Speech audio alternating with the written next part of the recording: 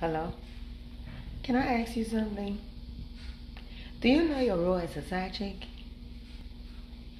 Do you know what lane you're supposed to be in?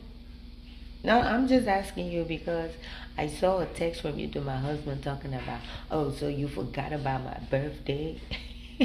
You forgot you were side chick.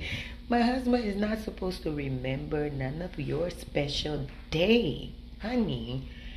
All the holidays in the year, you're not supposed to cross his mind. You're a side chick trying to get a wifey treatment. No, no, no. You don't get to be on his mind. You don't get to be part of his thoughts any day of the week or the year. You understand? No, I'm not talking trash, honey. I'm just educating you, okay? Let your mama worry about your birthday. Let your daddy worry about your birthday shoe. Let God worry about your birthday, not my husband, okay? The only time you gonna cross his mind if I'm acting up and he just wanna come and get rid of some bodily fluids, okay? Just to release some stress. That's where you fit in, okay? That's when he's gonna think about you, okay?